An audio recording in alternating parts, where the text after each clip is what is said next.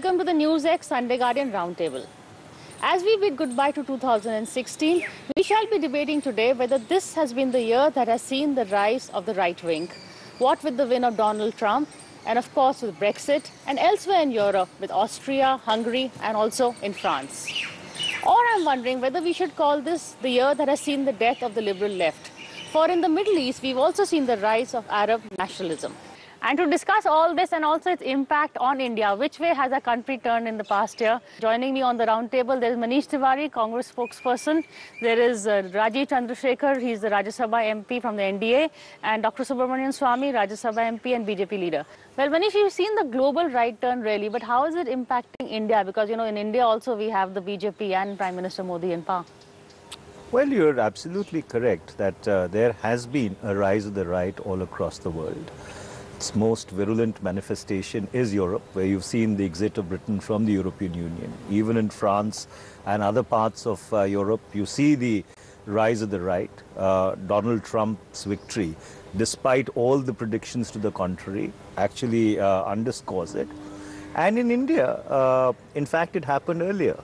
The fact is that Prime Minister Modi and the BJP won the elections in 2014, much before all this started unfolding in Europe and in the United States of America. The reasons may be different. The reasons in each geographical location may depend upon topical circumstances. But yes, this is a challenge which the left liberal or progressive forces need to recognize, and they need to be able to respond to it in a certain manner. Dr. Swamy? Well, I think, he has said one part of it, and it's correct also. The more important part is that the left had become much too sophisticated for the masses. And the nuances and in terms of its coverage, and people began to yearn for straight talk. And with this media, splurge that is taking place of the social media, etc., people, the American phrase is tell us like it is. And therefore, the blunt speakers, like, for example, Trump, and by the way, not all the projections were that Trump would lose. I was one of the few, and won a few bets also on that, who said that Trump would win. Now, that's one aspect, that, the way you spoke, the so-called political correctness which the left imposed, people began getting fed up. And they wanted somebody else to tell them something which is straight and which something related to their reality. The second thing is, this terror has made macho speaking also a very popular issue. And the left was not articulating that at all. And so both these combinations, in India, of course, I would say there is a growing feeling of a Hindu identity. And it's not articulated.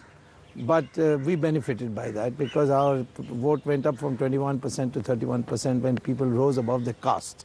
For us, Hindutva means people voting as Hindus, which means rising above the caste. So, as he says, there are contextual situations which have to be taken into account. But broadly speaking, the left idiom became out of date. People in this modern world of social media and all wanted to be told bluntly, straight, what they can do, cannot do. And the third is terrorism. Made the room possible for macho speaking, which the right was doing. Rajeev, your first thoughts on this? No, so I have a problem with the characterization of right, because I don't know in what context are we talking about right. Is it right-wing economics? Is it right-wing identity politics? Is it right-wing approach towards law and order and terrorism? So we have to be careful that we don't put all of it in one bucket and say India's right-wing move is the same as the American right-wing move, as the same as the UK right-wing move. But there is one common theme that I see as I travel around the world and in India, which is that there is a growing realization of a certain kind of national identity politics. The Americans are saying, we want America great again. The English are saying, or Britain is saying, we don't want to lose our national identity in this little, soup of European Union. So I think clearly, whether you disagree on or agree on the national right-wing economics or the hard approach to terror, there is a growing pushback from the old humanitarian free immigration model to more and more of a conscious deliberation of national identity. Who are we as Americans? Who are we as Indians? Who are we as British? And that I don't think is particularly a bad thing. I think because years and years of political correctness have created a very, very dangerous situation in Europe, and it is creating social friction. I'm not anti-immigration, but I think there is a clear pushback to decades of this left liberal humanitarian approach towards growing societies and growing countries to something that says this is our national identity and we want to preserve that culture and heritage, and we'll see what else comes with that. See, in this scenario, Manish, is the Congress worried? Because the BJP, whatever, they have a very strong sense, whether they call it Hindutva, Hinduism, they have a strong sense of national identity. Congress is still walking this, the center line. Well, I think let's forget the Congress and the BJP for a while, because for the first time you are having something which is far more substantive in terms of a discussion than the usual tutu meme which goes on. I just wanted to take Rajeev's point. You see, the lurch to the right is both social, it's economic, and it is political. So therefore, it's not as if there is only a right-wing economic orientation. There's been a fundamental shift of the axis to the right, and if people do not acknowledge it, they live in denial. That's number one. And number two, there is this very interesting contradiction. So on one hand, you have sovereign boundaries or Westphalian boundaries getting erased by the Facebook lands, by the Twitter lands of the world. Today there is talk of actually even virtual sovereignty, countries existing in the virtual space. And then you have the hardening of attitudes towards the Westphalian construct, the so-called national identity, which I think Britain's exit from the European Union exemplified it the most. So there is a very interesting contradiction that while technology is blurring those barriers, there seems to be a human instinct, to hold on to what they feel possibly more secure with. And this contradiction, as it plays out over the next decade or so, will be something very interesting to watch. Yeah, but see, he's substantially right. But the economic aspect, it's a very peculiar situation. Both right and left today are more or less for market economy. Now, but the left is for globalization and the right is for protectionism. I don't mean communists when I say left. I mean the kind of people you see in his party. in Delhi. Yes, in Delhi, in his party, the National Advisory Council or something you had, full of people who are left, and there's all these questions of Manrega and so on, and the attitude towards minorities. All these were the ones really that distinguish. I think it's much more, the right movement is much more a social cultural thing than an economic thing. But in the economics part, Rajeev, the social, the welfare state concept is also something that is adopted by the right, isn't it? Or maybe in a more so that is the point I was making. And I agree with both my friends that the move to the right is essentially political, social and cultural and not economic. Right. Okay. And because the welfare state under, for example, the so-called right government that you call Prime Minister Modi has actually expanded. It has not contracted with Jan Dhan Yojana and all of that. Okay. So the real move is triggered by the issue of identity. And here I would disagree with Manish. Actually, technology is helping amplify this move to identity in a sense realization. It is easier for people all across the world to come on Facebook or come on a social media platform and say this is our identity, and suddenly you will have 10 million people of the same identity talking the same language. Now in a flash you can have, let's say, all Americans who believe that America needs to be more isolationist, more anti-immigration, can just come together on a platform and say this is what we want. Similarly for in India, if a certain community, caste or an identity For example, the national anthem debate. You will have a whole bunch of people coming in and saying, we want the national anthem to be sung. And it is really then the onus is on the left liberal to say, no, we don't want this imposed on us. So I think technology has, in a sense, amplified this and has helped the rise of the right, and has helped this transformation away from the left liberal discourse to what we are seeing today in US, in Britain and in India. I may just add something. See, you asked him about the Congress problem. Congress so far strategy was very useful to them so far. That is, divide the Hindus and unite the minorities. Now this identity thing, which he correctly identified, has sort of started consolidating the Hindus and minorities, whether dividing the minorities. Shias have been divided up. This time, Bohras, Khojas, we managed to divide their vote. Women is another factor, which is we find increasingly support from Muslim women. So they have to address this strategy. They don't have to come as far as us to meet that. But they at least should go where Patel was or Morarji Desai was, who were known as strong Hindus. And yet, they could articulate their own Congress ideology.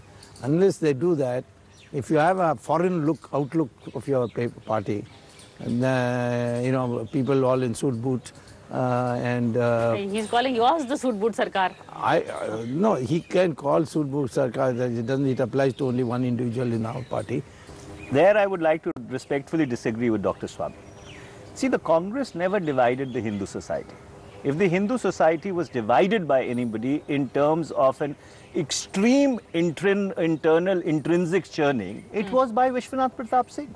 It was Mandal which actually... He's a congressman. Which may have been a congressman, but when he did it with the support of the BJP and the communists. So therefore, the National Front government had nothing to do with the Congress party. It had everything to do with you or your current avatar and the left. So therefore, the big churn which stratified Hindu society into caste actually was done by Prime Minister VP Singh and not the Congress party.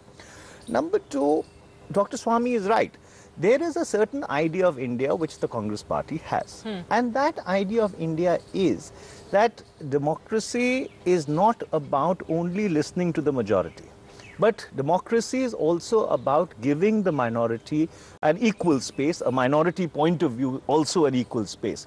Unfortunately, what has happened, and there, I take what Rajeev is saying, that the mobilization aspect of the social media tools has now allowed the dominant majority voice to completely drown out the minority voices. Now, the difficulty with that is that in a country as heterogeneous as India, if you drown out the minority voice, you push them into a corner, and from alienation, you go to radicalization and you go to extremism. One of its biggest manifestations is unfortunately in Kashmir. For the life of me, nobody has been able to explain to me, why is Burhan Wani the poster boy of the young Kashmiri? Why isn't that boy who came second in the civil service exam? So therefore, you see, here lies the danger of identity politics in a heterogeneous country like India, that if the minorities actually get pushed to the wall, rather than being included into the mainstream, you have a huge problem. And if you look at sheer numbers, you see, minority numbers in India are not really minuscule numbers. They may be characterized as a minority, but they're large numbers, and therefore I think we need to be cognizant of that reality. I think here Manish is making a mistake. I think this is not a zero-sum game where listening to the majority and accepting that the majority is in majority automatically implies that the minority is ignored. That is not how I see it being played out. I think for several years and decades, in the anxiety to, in a sense, not alienate the minority, the majority was alienated and wasn't heard as much. And that clock has now turned full circle, comes to a situation where the majority, whether it's in India, whether it's in Britain, whether it's in the US, is saying, that's all fine, but we are the majority and we want to be heard, and we want to also have a voice in how this narrative moves forward. that doesn't automatically imply that everybody who's a minority is going to go take up arms and become radicalized. That is the narrative, unfortunately, that has been in play for too long, which is to scare the hell out of everybody, that if you accept that there is a majority national identity of a nation, suddenly everybody else is going to get hurt, upset, and take to arms. That is not what a mature democracy is about. That America has shown that, Britain is showing that, and France will show that soon, which is that there is a core identity of a nation that cannot be ignored. That is the majority identity, or whatever you want to call it. And the other part of it is a plus add-on. But to assume that the minority identity has to be treated with such kid gloves that the majority will constantly feel ostracized, ignored, is a recipe that has created this move to the right. Well, before Dr. Swami comes in, may I just, Dr. Swami, for a second? You know, the fact is that I would like to respectfully disagree with this conceptually, because when you go back to the partition of India, that is where the idea of India was founded. So therefore, you created an Islamic Pakistan and you created a secular state of India where there was no majority or minority identity. There was only an Indian identity. Now, if after 67 years you are going to superimpose a Hindu identity onto that idea of India, I think you are creating a problem. No, I didn't say Hindu identity. I said there is a national identity. I think people are saying, and national identity of a nation like India will obviously be driven by what the nation consists of. Well, now you're being politically correct. No. I'm being factually correct. Okay, much to my surprise, we have to take a break. But stay with us. This is a fascinating conversation to be a part of after a short break.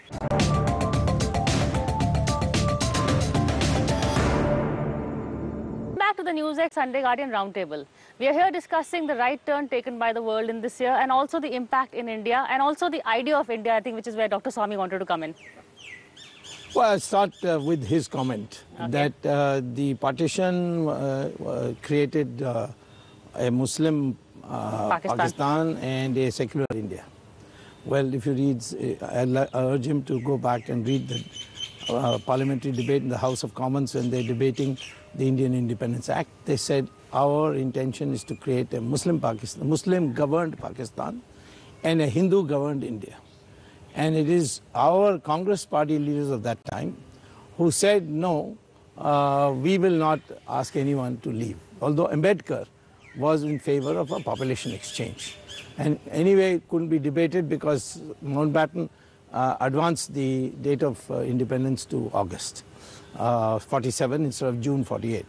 Now, secondly, please don't use the word minorities to describe everybody, because I think at the core of your mind is that minority means Muslim. Parsis are a minority, the smallest minority. They are the ones who should be most afraid of being destroyed. They are essentially a part of our society. Okay, the Jews very small, no problem. Jains, Buddhists, Sikhs now, and Syrian Christians definitely, and except these missionary targeted Christians, all of them have no problem. Furthermore, as far as the Hindu right is concerned, we have told the Muslim population that you are also part of us, because your DNA is the same as us. It's the mullahs who say, no, that's not true, we come from Arab. The problem with the Muslim community is its identity with the Arab invaders. That is where the problem is. You know, again, there is a fundamental conceptual disagreement that I have with Dr. Swami. You see, when you look at minorities in India constitutionally are counted state-wise. For example, I am a Hindu, but I am a minority in Punjab. And the Hindus electorally in Punjab behave in the same manner as minorities do in any other part of the country. So therefore, when I talk of a minority, I'm not talking of a Muslim minority. I'm talking about myself as a minority in a Sikh-dominated state of Punjab. So therefore, I hope this is publicized in Punjab. well, please do, because my mother is a Jat Sikh, so therefore I have no difficulty with that. But all I'm trying to say is, you see, when I speak about driving the minority into a certain corner, It is not scaremongering, or it is not rumor mongering, or it is not like to pander to any fears. The fact is that there is a certain minority character in a majority dominated ethos, and till the time in a secular state or in a pluralistic state you do not take special care of the little interests, you really do not evolve and develop as a country. You started this minority No, conversation. I again have a problem with this special care, because unless you start defining words like special care, they are concerned, they are worried, you know, that just opens up the whole opportunity to pander. In my opinion, we are a secular nation. We are a nation with a constitution, and majority, minority, whichever religion, the rule of law and functioning institutions are the best protection for all Indians. Whether the Indian is a Muslim, whether the Indian is a Christian, the Indian is a Hindu. Now, your topic in this conversation is, why have we moved to the right? Yeah. So I think leave that issue of concerns and fears aside, because that is an issue of, you know, people and institutions of the government functioning to protect all citizens equally. But the real reason for the rise of the right, or the rise of the right discourse, is that people are fed up with this decade-old left liberal, and I'm not saying left liberal to knock the left, but left liberal, humanitarian-driven conversation that excludes a large part of India and the US and the Britain out of a conversation. We can't all be constantly spending our lives worrying about somebody. We have to worry about the nation. National identity is an important issue. And yes, within the national identity discourse, we should also ensure that there is room for those who believe that they are not in the majority. And I'll just make one last point.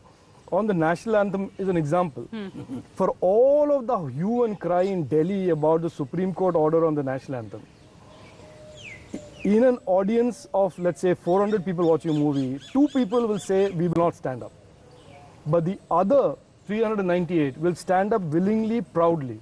But do you say that the other 398 people should not have the right or the pleasure or the satisfaction of having the national anthem every just because 2 people are... Majority wins, that is right. No, before he responds... No, on an issue of national identity. Okay.